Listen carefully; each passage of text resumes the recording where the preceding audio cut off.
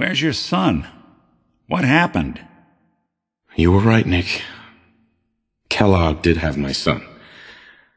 But that wasn't all. He was working with the Institute. He gave them Sean. The Institute? Oh, boy. I'm sorry, friend. Truly.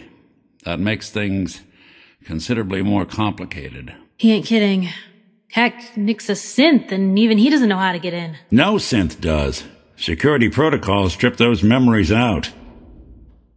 I need to find a way. I've been investigating these creeps for over a year now. The Commonwealth's boogeyman. Feared and hated by everyone. True enough. Sometimes they snatch people in the middle of the night, and sometimes they leave old synths behind to remind us that they're out there. But to this day, there's one thing nobody really knows. Where the Institute actually is. Or how to get in. Exactly. But there's one person who has to know, right? The guy who just handed them Sean. Kellogg.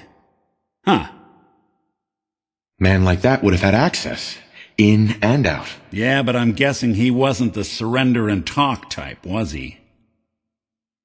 He's dead, Nick. So, a murderer and a kidnapper gets his brains blown out by an avenging parent.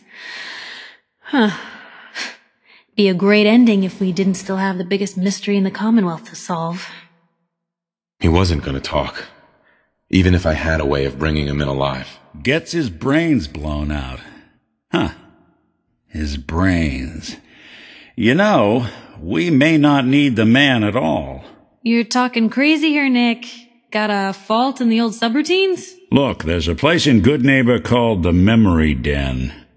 Relive the past moments in your mind as clear as the day they happened. If anyone could get a dead brain to sing, it'll be Dr. Amari, the mind behind the memories. I hope you're right, Nick. Let's see. I guess we're gonna need a piece of Kellogg's brain. Enough gray matter to bring to Amari and find out if this is going to work. Jesus, Nick. Gross. Seriously? I know it's grisly, but what choice do we have? We got no leads. Nothing. That old Merc's brain just might have all the secrets we need to know. Actually, I think I already have something. Kellogg had this thing attached to his head. Cybernetics, huh? We may have just won the lottery. Whether we're riding this crazy brain train or not, we can't all go running across the Commonwealth, so who's coming with you? I have to go to the Memory Den either way, if I'm going to introduce you to Amari. But if you want to head there together, just say so.